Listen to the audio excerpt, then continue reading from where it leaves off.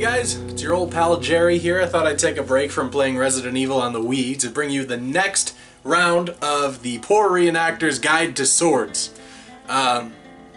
So, last time I showed you the Indian sword, which was horrible. This time I want to show you a sword that might have a little bit more promise.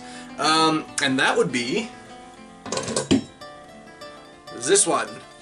This is a sword, or I suppose you might call it a dagger, however you want to call it, that I got for $15 new. Given I took advantage of the whole best offer on eBay, I think it goes for $20. And this is known as the, if you look on eBay, it's called the Sultan's Arabic Dream Destiny Sword thing. I'll post a link to it. It's about $20. I think I've seen it as high as $22. There's a few other ones that look similar to it. So this one has a pretty straight that does get slightly wider, but it doesn't have this huge curve that comes down to the end. That's how you distinguish it. And so I wanted to tell you a little bit about this. First of all, I want to tell you why I got it in the first place. And that is when I started Corvus Cohort, 1500s reenacting group, the first event that we ever did was to recreate conquistadors. And I love conquistadors, personal favorite of mine, plan on writing a book, all that fun stuff. And I read Vargas Machuca's Guide to the Indian Militia, which is basically a how-to guide for conquistadors, and he just offhandedly mentioned the blade called an Alfange, or Alfange, I'm not sure how to properly pronounce it. And basically, upon looking that up, it's like a scimitar dagger. And I thought that would be a cool talking point, so I went and saw what I could find, and I found this one, and I was like, oh my gosh, this is perfect! I actually kept it on later on when we were brought in to do a 1600s Buccaneer impression as a talking point for the North African pirates. So, I know they're not Buccaneers, it was a talking point. I just wanted to cover that. So, when I opened this up, the first thing I noticed was that it didn't have a scabbard. It's fine by me. In fact, it looks really cool without the scabbard anyway. So I wasn't bugged. It was a very, very affordable price. The other thing I noticed when you pick it up, this is very solid. It's not wibbly wobbly. I can't believe I made that reference.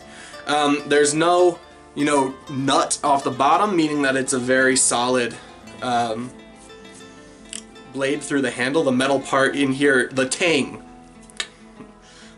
is actually very solid, which is nice. Brass crossguard actually has a little decorative S on it, so it's not just a straight knife guard.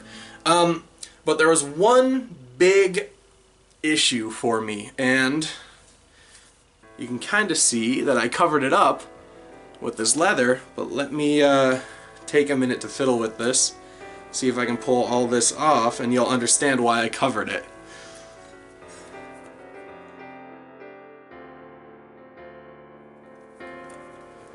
Baha! Done. You can see it has the, I suppose you'd call it ergonomic grip. I'm not really sure if that's a proper word for it. The reason I'm not familiar with it is because that's a very modern thing to have on a knife. See how the grips there form to your fingers as you grab it? That's a very modern thing to have on a weapon. Period blades in the 1500s and given for most centuries didn't have it. And I'm sure someone out there is going to have some outlier sword where, yeah, they did have it. See, here's one example kept in some random museum. Yes, okay, I'm sure that there are examples of it out there, but it certainly was not the norm. So I saw that and I was like, oh boy, I've got to cover that up. That's wrong. So I wrapped it in leather, and this is kind of that leather cord you can get at the supermarket in the crafting aisle for 10 bucks. So I got that and wrapped it up, and there's plenty of leather left over. So, crisis averted, right? So I then went on and realized I wanted to keep this as an Alfange replica for my impression, and I realized that I couldn't really find any images of one. There's a few things here and there, and they looked different. They looked more like a short dussack. They didn't have this little lip here. until I recently came across a picture from the early 1500s of a German, and I'll post that here too. I'll probably overlay it over the video if I'm handy enough to do that. And it's basic. It's a guy kind of doing this from the back, and you can see it pretty much looks exactly like this. So the grip was a little different, but I'm very excited to have come across that to show a blade like this was in use in Europe in the 1500s. Now there's one thing that I did want to point out. I was under the impression that this had the false edge on this corner, but you can see it's just a solid thing, so this kind of bump here has no use, if you will. It did come to me sharp, so I did have to dull it. I dull all my blades when I use them for demonstrations. But yeah, I really like this. If anything, it is a great sword that you can practice Dusek stances with if you're into HEMA. So it's very solid, it's very heavy, but in a good way. You feel like this is a blade that can actually be useful. So I think that's it. Keep an eye on the links. I'm gonna post a link to this. I'm gonna post some of the pictures that I found.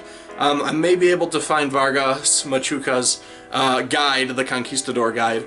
So that's all I have for now. Catch you guys next time.